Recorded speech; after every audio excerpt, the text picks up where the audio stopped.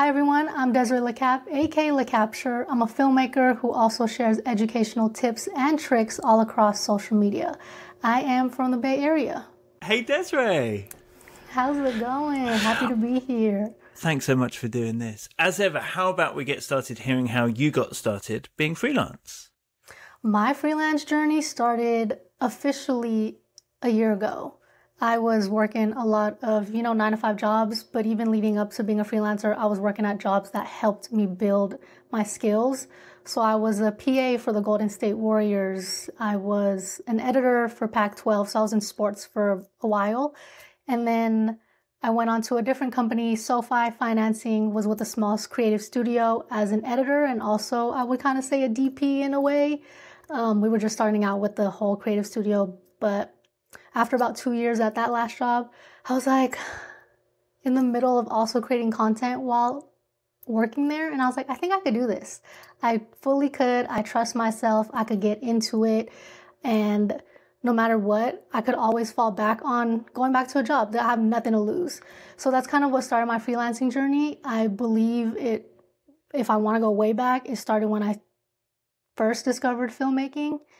And I always had the mindset of creating opportunities for myself. So when I did discover that I liked film, I was like, okay, let me go grab my friends, create music videos just for fun or mini documentaries on people's interesting lives just so I could build up my reps.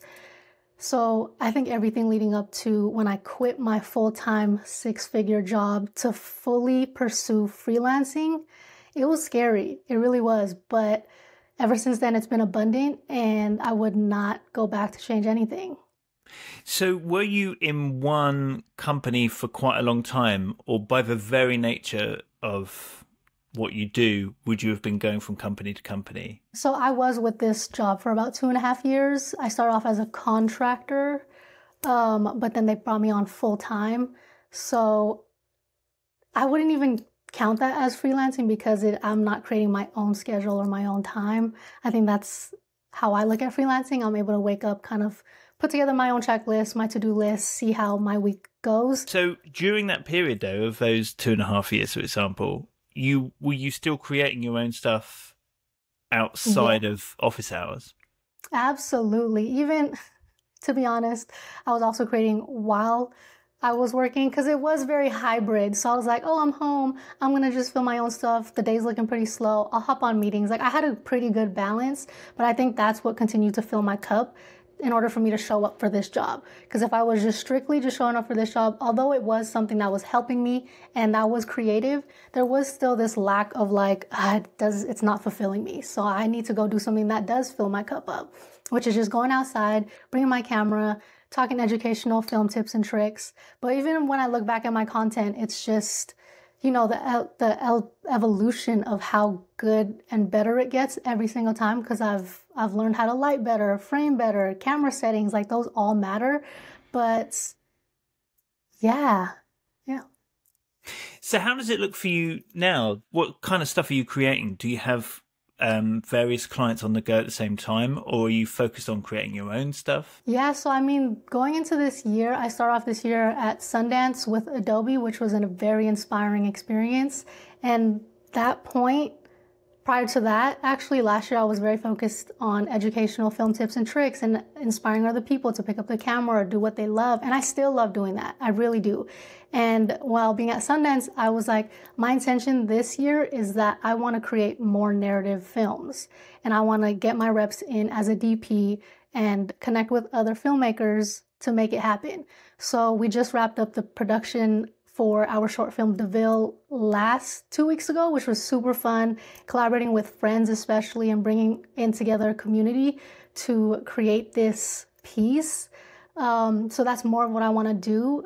During that time, the past 2 months, I did take a little break from social media because I was posting every single day and just creating content and educational tips and tricks, because I love when I come across people in person and like, I'm loving what you're doing, keep doing what you're doing. Like that's what makes my heart so happy, because I love inspiring other people. So it's a balance of it all, right? I'm still trying to figure it out. I'm like, I love that these opportunities to create short films is coming up. I love that I still get to create content when time allows. And I am getting back into it. I literally, like a few days ago, wrote a whole page of ideas that I want to get back into for posting content, and just being more intentional with scheduling my weeks and days with like, okay, this week I'm going to create content specifically to post just for me.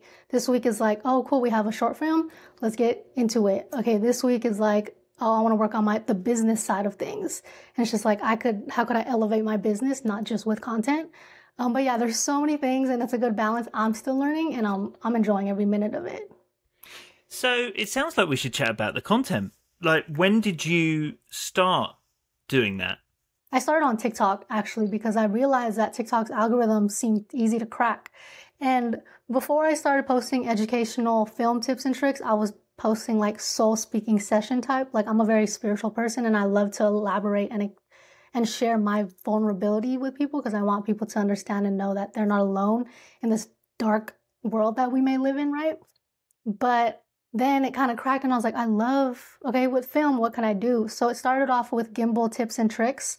There was one day, and this was during my full-time job, I was like, oh, I'm going to make a list on how I could get 10 gimbal tips and tricks, like very beginner style, 10 gimbal moves. I listed it down. I called my friend, and I was like, yo, can you meet me at the park, and can you help me film this or be my subject?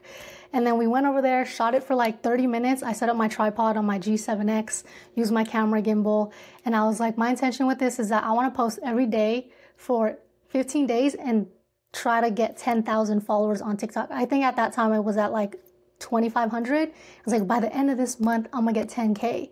And then it happened, and I was like, okay, I'm gonna keep going and see what else I could do. So I was just kind of gaining inspiration from people on YouTube, and like, oh, what are they doing with gimbals? So first it was gimbals, then it was lighting, then it was back to gimbals, but it was just a mixture of so many things. And then that's when brands started to recognize, like, I remember my first brand, it wasn't a deal, it was just kind of gifted collaborations. It was with Small Rig, and I was like, oh my gosh, like, I could really make something out of this. And if I keep going, then it could take me where I truly believe it'll take me, and here I am, so. So when you hit 10,000, pretty quickly, really, like, did that, how did that feel? Was it like, okay, this is just what it's meant to be? Yeah, I think it was exciting. It really was. And I try to practice celebrating myself in that moment. But I think from what I remember, I think I was like, okay, what's next? Right. And we're so quick to be like, oh, what's next? I'm ready to go on to this next goal, instead of just marinating in this success and of accomplishing that goal. But I remember being so excited, and that really pushed me to be like, oh, I could do this. And my goal is to leave this 9-to-5 job eventually and pursue this full time, because I know what could come out of it. And even if it doesn't, like, whatever happens for a reason. Where are you at now, by the way, on TikTok? If this was about a year ago. When was this? 2 years ago? About a year and a half ago. Okay, right. Yeah. Yeah. So 170. Wow. How did you think about, basically creating revenue streams for you when you decided to go full-time freelance, to quit that job? I think it's still something I'm figuring out. Honestly, when I did quit, it was a huge risk, right? And a lot of people stay for stability and being secure because of health insurance and finances. But at the time, I think I had a few gigs lined up, and I was like, oh, I could do this. Like, I think the very confirming gig I had was the one I had with Alicia Keys. And I was like, oh, I could do this, and I could drop this job. And immediately after, well, not immediately after I quit, but they did hire me back as a freelancer, which was funny because I charged a lot more than what they paid me. And so that was also confirming. And it's a very risky decision, but as long as, I believed in myself, and I'm one to move with like passion over profit, because I truly believe it'll always tenfold regardless. But it's not like that for everybody, right? It's gonna be such a worry in their heads, but I think that's the reframe that I have in my mind, is that I'm so confident that even on slow months where I'm not getting any money, then this is my opportunity to create what I want to create and then put it out, and then let like YouTube sit with that and like gain like revenue from like Instagram or YouTube, or TikTok doesn't really count to me because TikTok doesn't pay much, but But yeah, I don't know. That's kind of just how my mindset works when it comes to finances. I just kind of not necessarily sit back and let it flow right because there are things that I'm still learning on the business side where I'm sleeping on a lot of money. I really am. If I moved smart and I did what I had planned because it is kind of tough. I'm the producer, I'm the writer, I shoot, I edit, I film. Like I'm a one-man woman. I mean, one-woman band. So the business side of it is just something I need to work on. Yeah. It seems like a new kind of model almost of freelancing. So traditionally, I guess I would speak to somebody in your industry, well, in any industry really, as in they would go from client to client, you know, like, oh, can you shoot this commercial? Can you shoot this music video or whatever? And I guess you still have that element that you can do. But then there's also, actually, I'm going to get this off my own back, create my own audience, and bring in revenue that way. And actually, that could be through brand partnerships, through ad revenue, through teaching people through some kind of course or whatever. It's like that blend of creator and freelancer coming to the fore.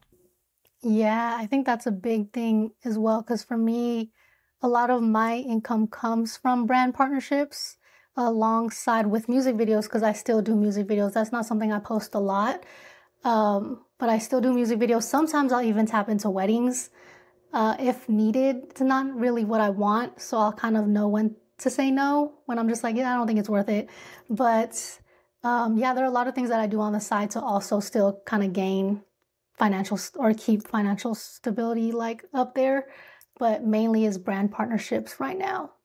But that's where I kind of go with the business side of it because I do have a lot planned. Like I'm launching my digital products pretty soon, and a lot of people ask for my color grading LUTs because I've been I've been sleeping on that a little bit. So that's what I meant when I was like, I'm sleeping on some money because people always ask for color LUTs or like a mini course. And I have these courses built up from when I did Adobe Max last year. So it was like, all I have to do is take this, tweak it a little bit, and then post it for like an X amount of dollar. And then people would invest in it. Yeah. So let's, for those who don't know, videography or cinematography would be like presets that people can use to get certain looks on their footage. Would that be right? Yeah. Yeah, you're correct. Yeah, it's like color grading and making it pop a certain way. That look and feel.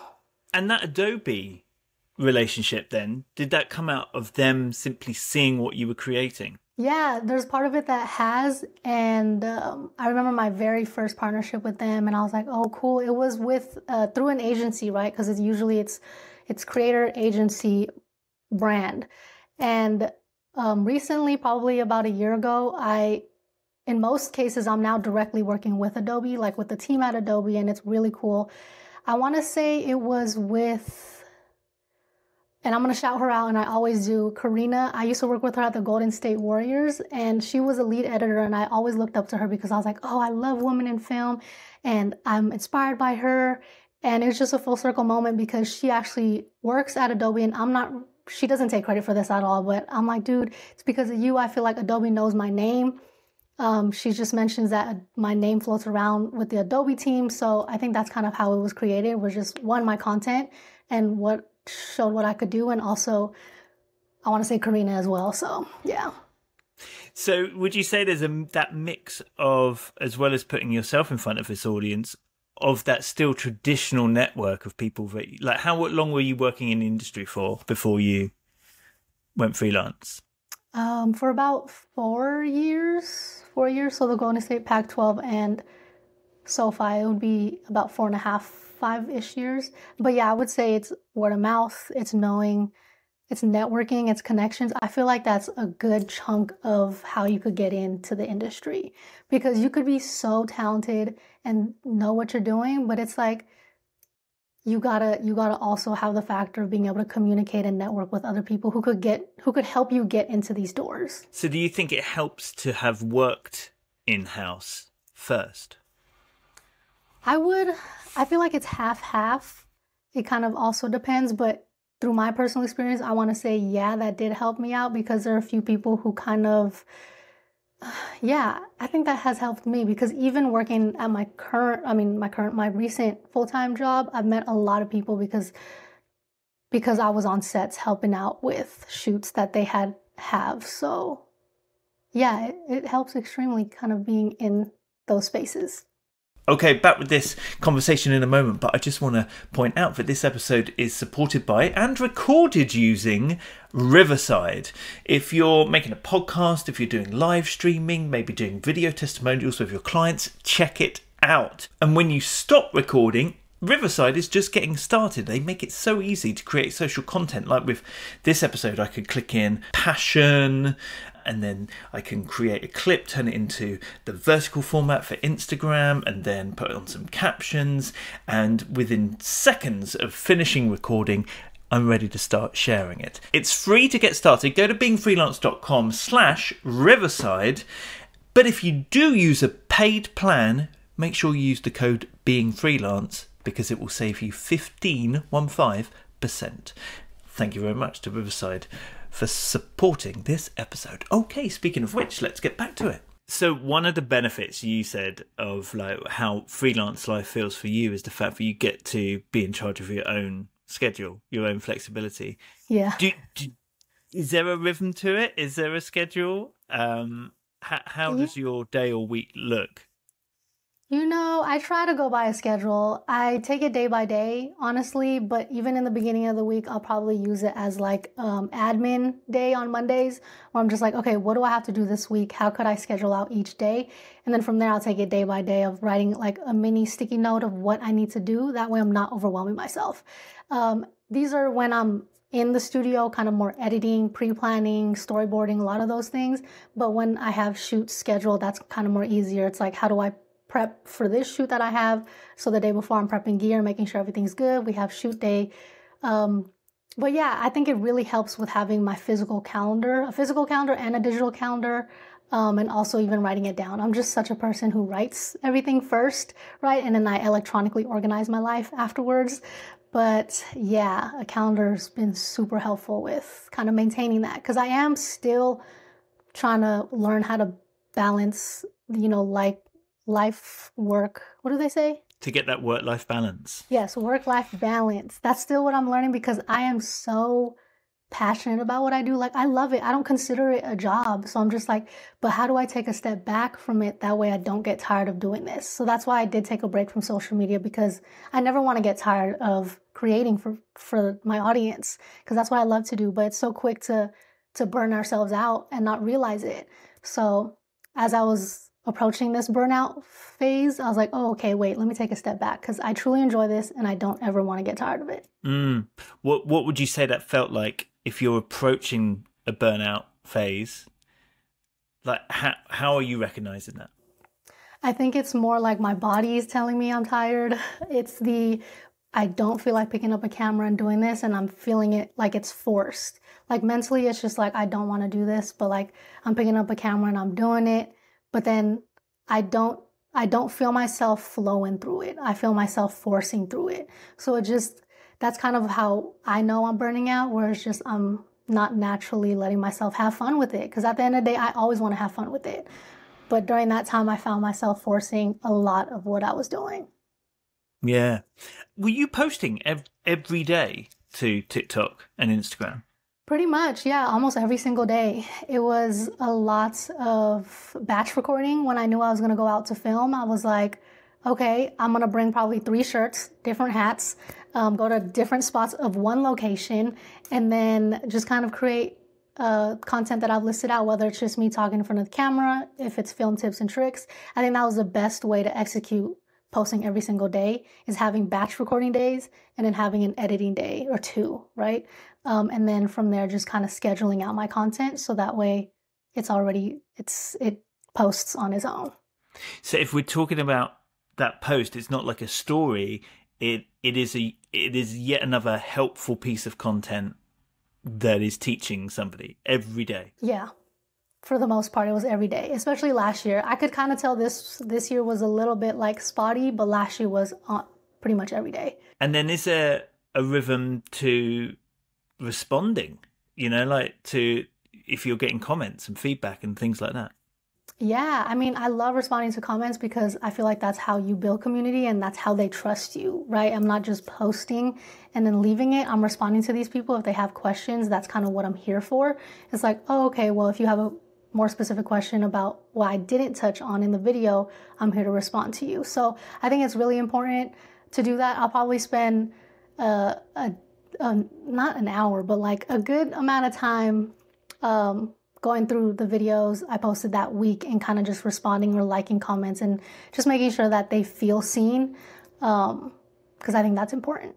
But how do you, like, I don't know, maybe this is just me, but it feels like if I've posted something, yeah, there's that temptation just to almost keep checking because you do want to respond. Mm-hmm. So that temptation to constantly be picking up your phone and getting back on there, and I'm sure be getting anywhere near as many comments. So how do you restrain yourself? I feel like it came naturally to me from the get. I feel like I've set this tone of like when I post, I let it just be and I forget about it. And I think those are the best ones, because I did find myself, like, I'm not saying I never did it, but I did find myself refreshing and being like, it's not enough likes or it's not enough engagement. Should I delete it? Well, why isn't it doing well? I thought this was going to pop off. So it's the ones that, like, which are almost all of them, where I'm posting it and I let it go. And I'm just like, whatever, like, I've worked on it. And that's the detaching myself from the outcome. And I practice that so heavily throughout my career, not just detaching myself from the final edit, but detaching myself from the expectation of how many likes it's going to receive, how many comments, how much engagement it gets. So detachment has been a big part of it. Yeah.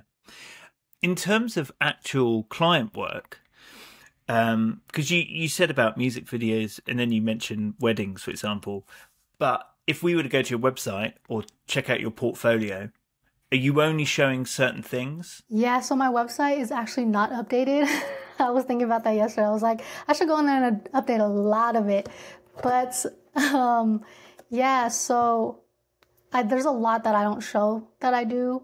If that makes sense, it is mainly just music videos. It's showing things that I want to do for other people. Like, I will do brand content. Brand content or partnerships, or also a brand will hire me to strictly just do UGC for their pages and stuff like that. I also do corporate gigs as like filming for like UCSF or hospitals or Google. I've done that in the past. Those are things that I've done as well, but I don't show it because I'm just like, I don't want to do those things, but I'm willing to, so just posting what I want other people to hire me for. I like that. Yeah. I know you've said, I can do better business-wise, but did you know what you were doing in terms of running it as a business, in terms of contracts or finances and all of those things, beyond clearly being brilliantly creative?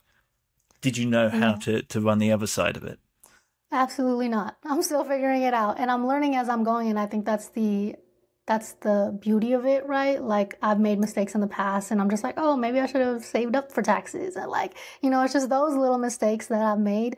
But I'm still learning, and eventually I do want to expand a team to where it's like I could solely just focus on creating. Finances is going to be covered by someone who has knowledge in that, right? It's kind of bringing in different people with different talent, so they could shine in what they do. You talk about a team there, or potentially building a team. So when you go to work on a client project, is it just you, as in you're filling a role, or do people hire you to do something where you end up hiring, actually, I know somebody who can do that, I know somebody who can do this, and you put a team together? It's a mix of both. It's either I just get on sets and I'm just the DP, or I'm just an editor and they have their people. But for most times, like this short film, I'm gathering crew, like the camera department who's helping me out. I do have my specific people who help me out whether it's like being an assistant camera or a gaffer for lighting or just shooting my content specifically. Yeah, just because I've created a community that I trust and I know their talents and I know that we bounce off of each other pretty well. So yeah, it's a mix of both. And then would you get paid by the client and you pay them, or are you all submitting your own invoices? Yeah, so I'm kind of the main point of contact for the client. I'll include in the invoice what the role is, and then I'll forward that invoice, or I'll have them send me an invoice, and then that invoice is copied onto there, so they know how much they're getting paid and what's on the contract. Nice. So that does take on an added complexity of cash flow, of managing people, of Yeah, it's a lot. It is. I'm just like, I need to build a team because, especially with editing now, like that's how I fell in love with filmmaking is post-production. But as I transition into a cinematographer, I'll always love editing. That is like, I know it like the back of my hand. It's a beautiful skill to have. But at the same time, I want to produce more. So it's like, to produce more, I'm going to have to outreach to other people to help me produce more, if that makes sense. Because it is a lot of labor of just like writing, filming myself, editing it, posting it, keeping track of it, putting ads behind it, and then marketing it. You know, like it's just so much. What have you found challenging in this first year?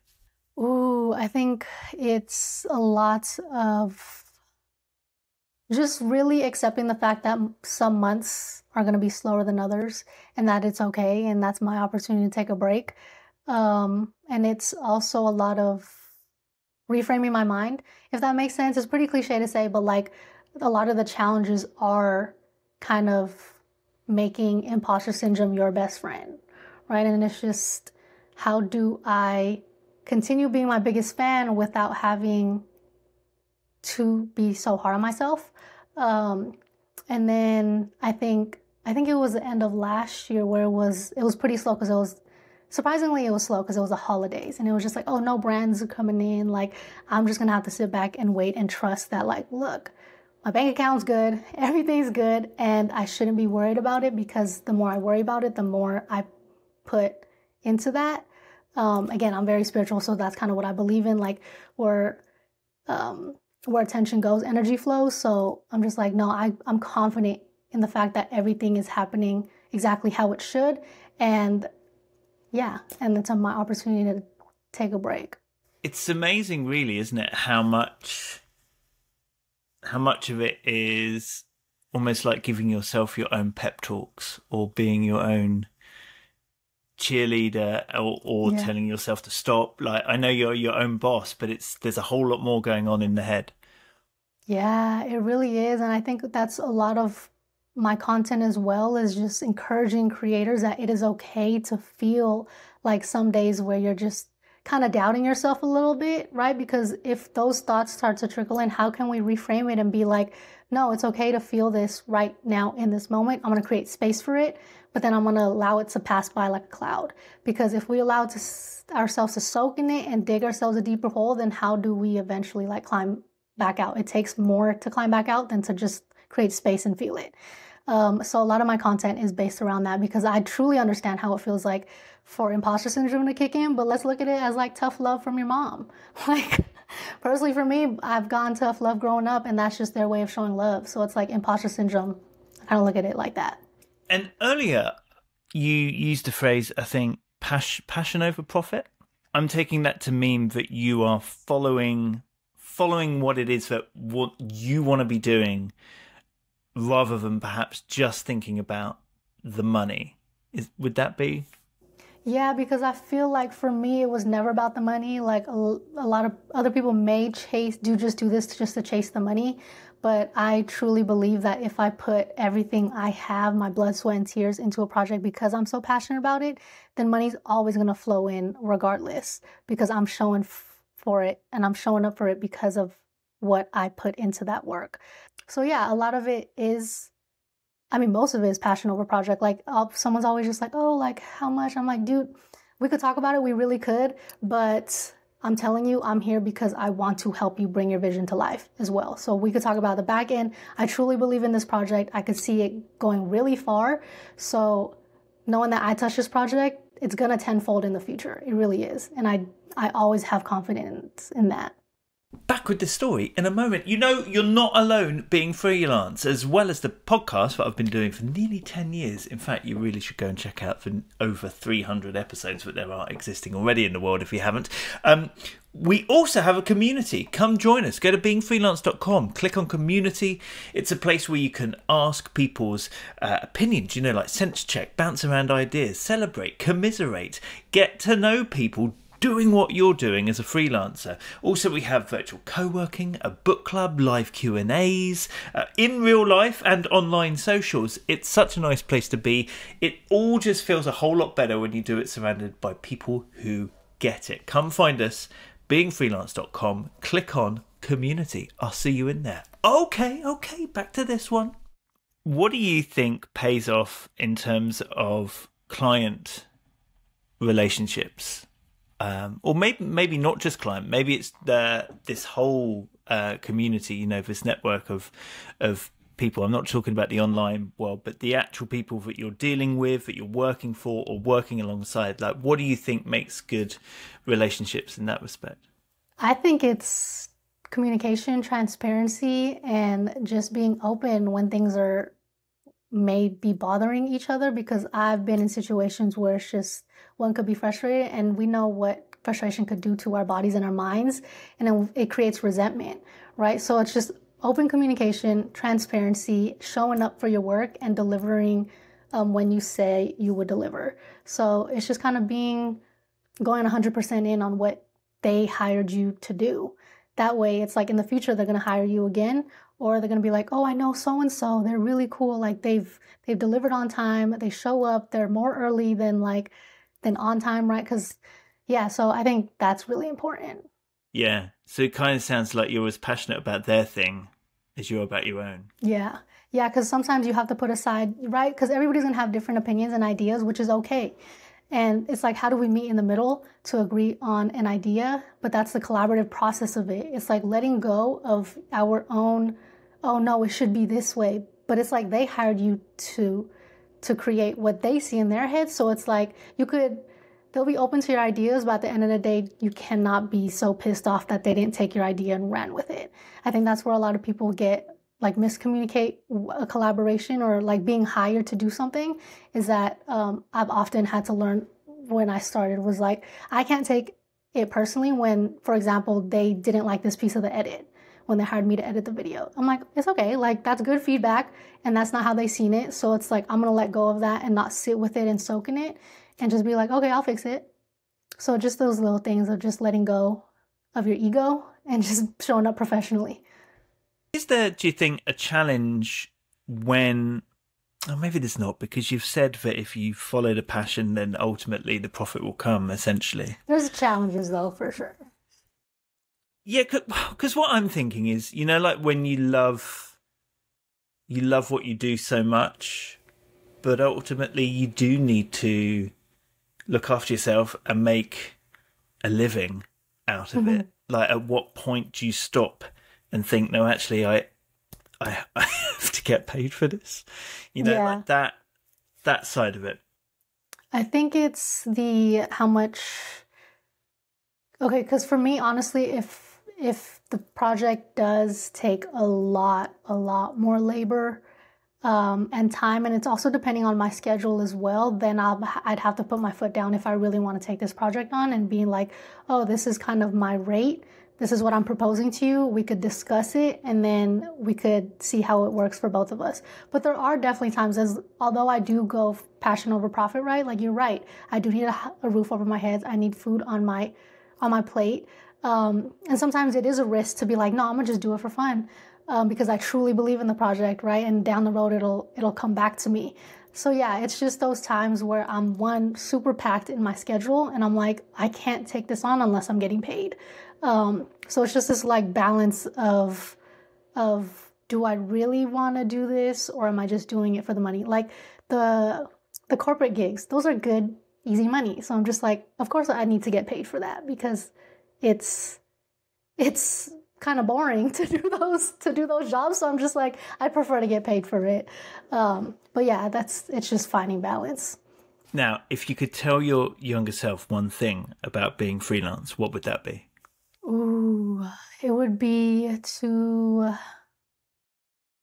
keep dreaming big. Sky's the limit. Nothing is impossible, and don't ever let anybody tell you that your idea is too big, because that doesn't exist. And to just keep going and pursuing and living your best authentic life and stepping into your power. Wow. Imagine if a version of Desiree came and whispered that in your ear. Wow. I might go sit on that and imagine it. That's amazing.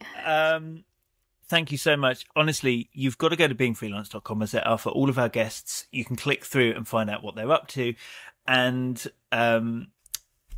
I mean, the fact that you've done it every day is just a sterling achievement in itself, and speaks volumes about what you would bring to the jobs that you do. So people obviously see that, but they're so brilliantly made. So please do go check them out and give Desiree a follow. But for now, thank you so much, and all the best being freelance. Yes, thank you so much. Can I take a photo real quick? Absolutely. It'll just be a... Where's my... Oh, jeez. I love it. Thank you.